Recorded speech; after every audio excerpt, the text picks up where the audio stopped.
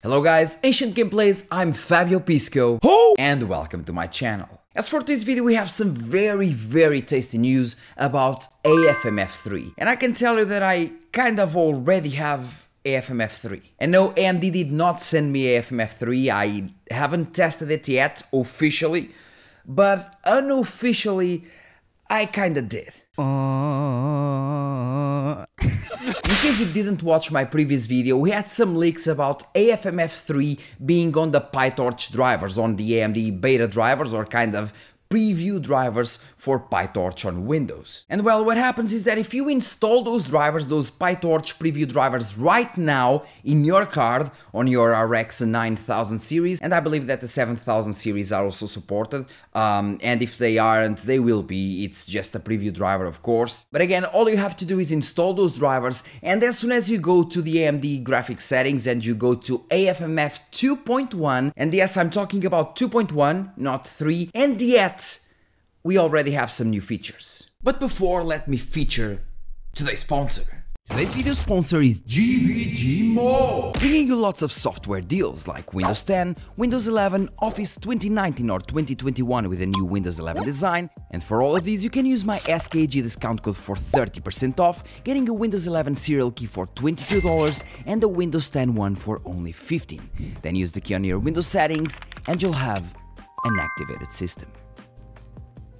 And yes, I'm talking about 2.1, not 3, and yet we already have some new features. If you're familiar enough with AFMF 2.1, you know that when you activate it, you have several options like the search mode that adjusts AMD Fluid Motion Frames algorithm to respond better to high motion scenes and improve smoothness. Auto will automatically select ideal settings depending on game's resolution. Standard is recommended for gaming at resolution of less than 2560 x 1440. High is recommended for gaming at a resolution of 2560 x 1440 and greater. However, this can be enabled at lower resolutions to improve smoothness. And then we have the performance mode that says reduces the potential performance overhead of AMD Fluid Motion Frames, but may lower the image quality during high motion scenes. Auto will automatically select the recommended mode depending on what GPU AFMF is active on. Performance is recommended for integrated GPUs or when playing at high FPS. Quality is recommended for discrete GPUs. So this is nothing new, we have the search mode and the performance mode. But with these drivers, we have another bonus setting, fast motion response.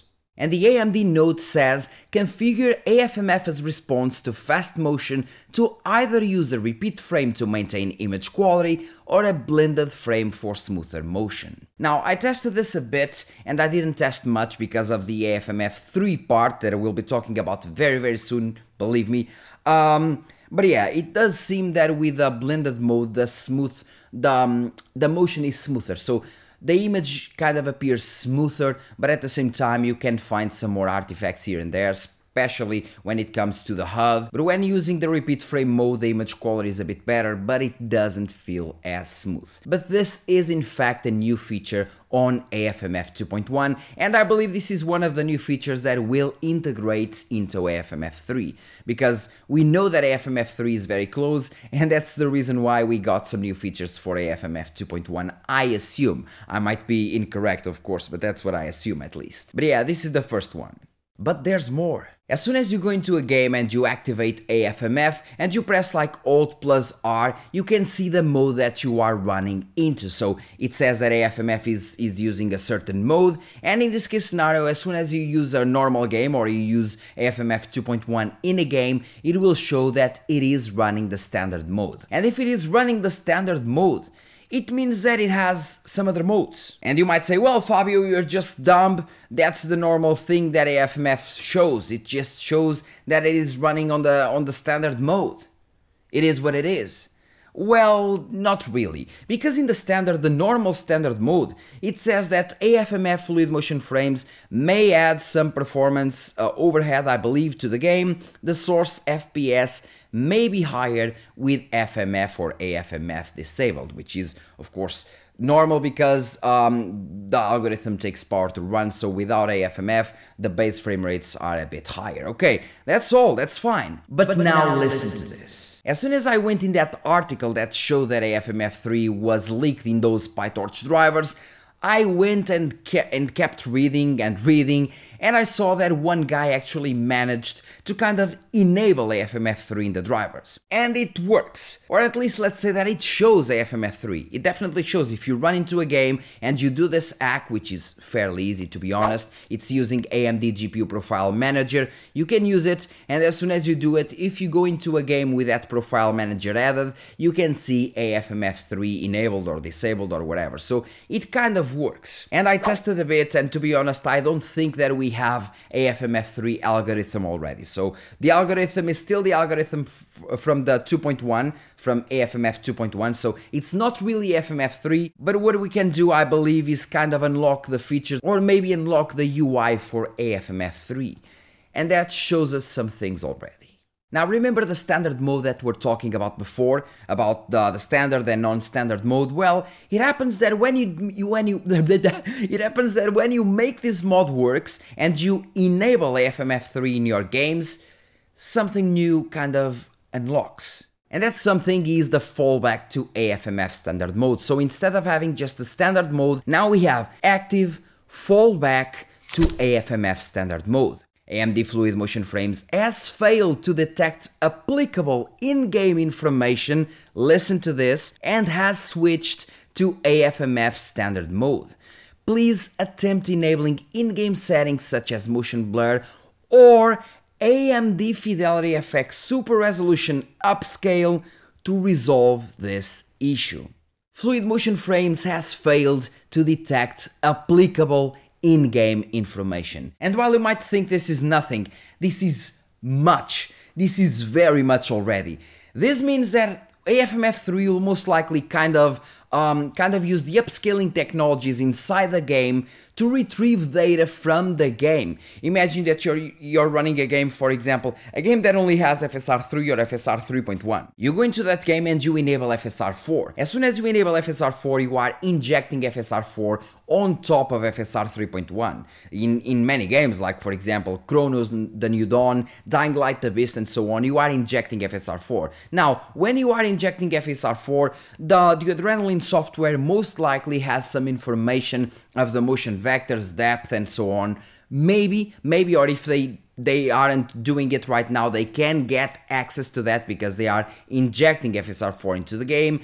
And I believe that AMD will try to use those same motion vectors, maybe even the HUD, the HUD information to AFMF3. So meaning that if you are running motion blur to kind of help somehow, I don't really know, or if you're running Fidelity FX Super Resolution inside your game, AFMF's quality will increase a lot. So instead of using the standard mode, it will most likely use another thing like the enhanced mode. And I'll show you something about that as well. But it will most likely use an enhanced mode or something like FSR mode or something like that, I don't really know, or in-game mode, where it will kind of pick the information from FSR and use it as a base to help AFMF in terms of quality and latency, and that is awesome, meaning that we can have frame generation outside of the game engine, but since we are picking information from the game engine regarding FSR, so FSR is actually providing information from the game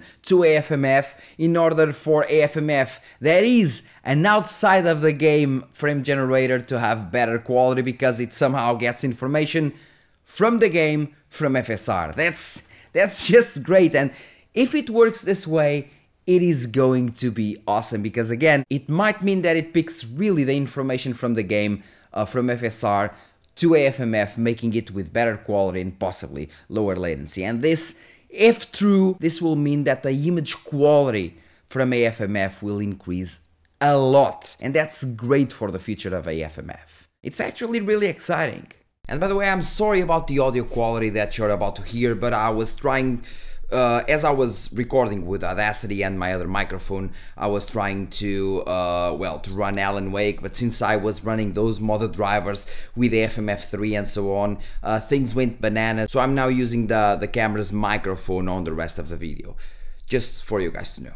And remember the enhanced mode that we spoke before of? Well, I know it is called enhanced mode because I was actually able to make it work, and when I say work, I mean work on one game. The game was Alan Wake, and it definitely works. As soon as you go into the game, you do that AFMF3 mod. It says that AFMF3 is enabled, even though we know that it isn't, because we have debug bars on the sides of the monitor, meaning that, and of course the smoothness isn't there. So in that game, it is trying to use FSR algorithm or something. It is trying to use the enhanced mode, but it just won't work. The FPS won't increase, the smoothness won't increase. The game is completely messed up, but at least we know that the enhanced mode is at least an idea. And as soon as you hover the mouse over it, all it says is that AMD Fluid Motion Frames, AFMF, may add some performance overhead to the game. The source FPS may be higher with FMF disabled, meaning that the enhanced mode is there and they are trying or working on it, but they have no text for the enhanced mode yet. And as you're seeing, we have debug bars on the sides. That means that maybe the software is trying to use AFMF's 3, maybe the algorithm or something. It is actually trying to use the new version of AFMF, but since the version isn't there per se, or at least entirely there, we can't use it. But again, we do have, now you know that we do have the standard mode and we have the enhanced mode, and maybe we'll have something newer like the FSR mode or so on. And well, I guess that's all for this video. I just really wanted to show you the things that I found about these drivers. Remember, for you to enable the AFMF3 mode, even though it won't really do anything to you, it will just tell you that AFMF3 is enabled, even though it isn't. But yeah, if you want to do it, just go to the link in the description for that forum post on guru3d.com. You can just go there and it will give you step by step how to do it. It is fairly simple, especially if you used the AMD GPU Profile Manager before. It just works the same way that you used before to enable FSR4. Now, as soon as you create a profile, it will automatically, like out of the box, because that version is modded, out of the box enable AFMF3 for that game as well. But again, it doesn't work because AFMF3 isn't there. But you can go install the Pytorch drivers, not do any kind of modding, and still have the new motion response whatever option for AFMF 2.1, which might be the thing that you're looking for if you are a heavy AFMF 2.1 user. Still, I'm really eager to test AFMF3, and I will definitely test it and bring you a video of it as soon as it gets released. That's my jam.